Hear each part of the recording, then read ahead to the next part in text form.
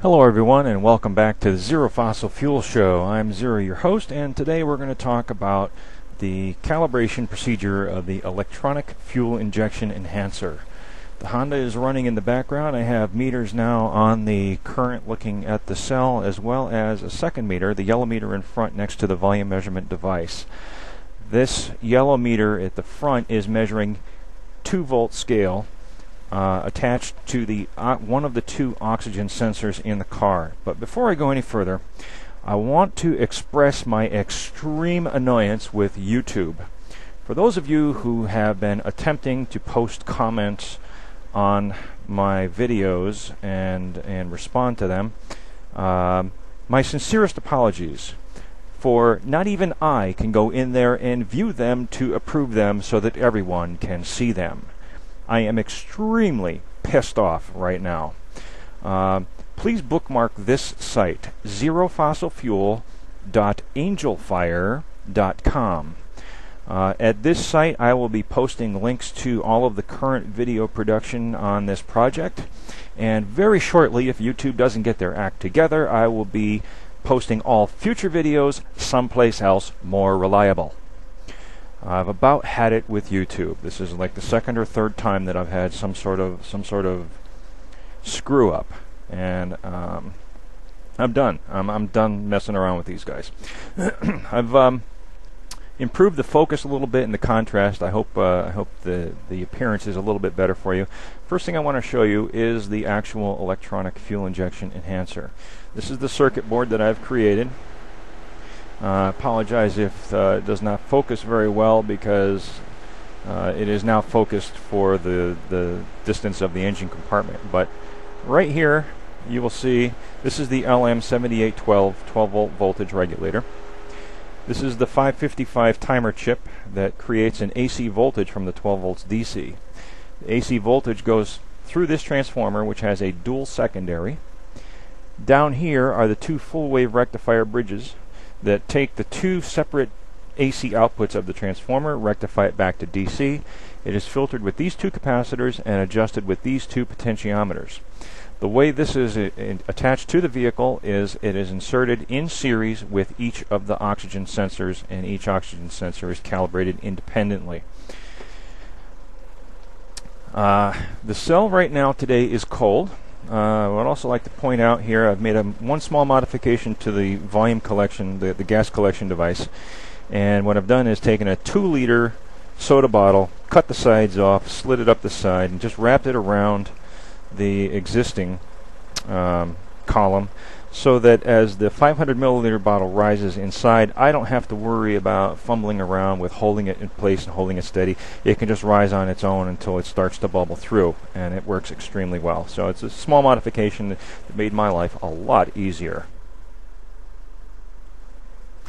Okay, well, you're going to have to take my word for it. I took a measurement earlier, and the current draw on the cell, cold, not warmed up, as opposed to last evening, is 10 amps. When it warms up, it will slowly rise to 15 amps. So at 10 amps, we're going to measure the gas production volume output. I'm going to turn the cell on.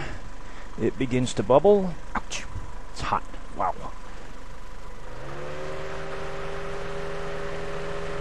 Open up the valve.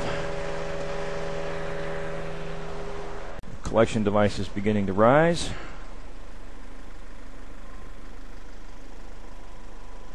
This will give us also an idea of efficiency versus temperature. Now, I do expect the gas volume production to be lower than it is at 15 amps, but is it 33% lower? That's the question. How linear is the efficiency?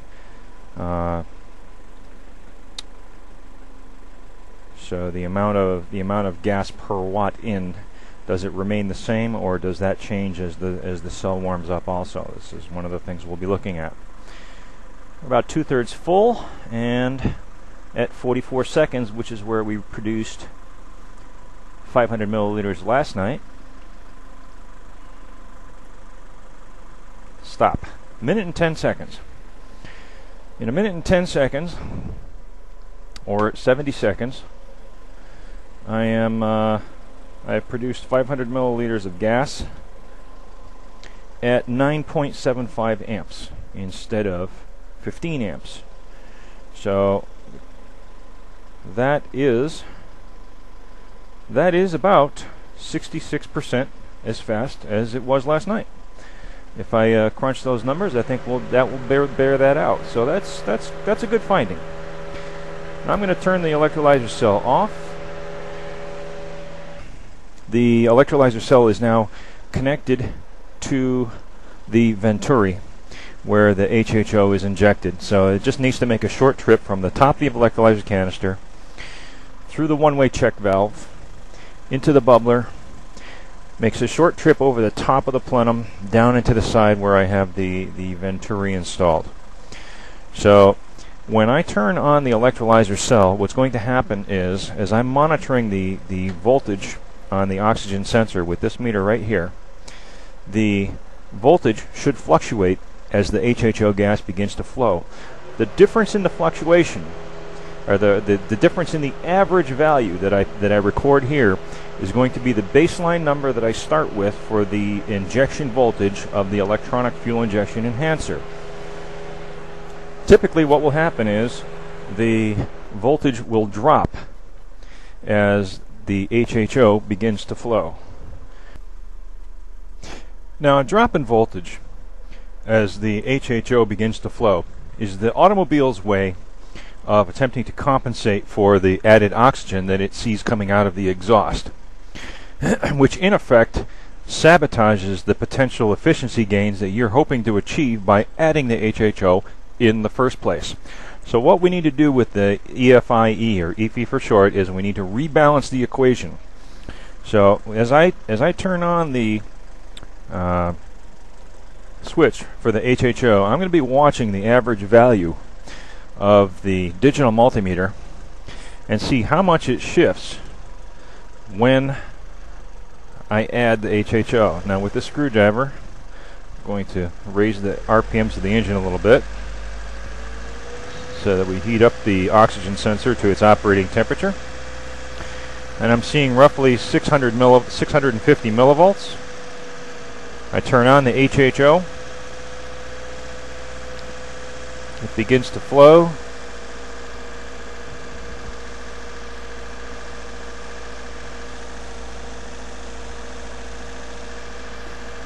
And now I'm seeing someplace in the order of 500 millivolts.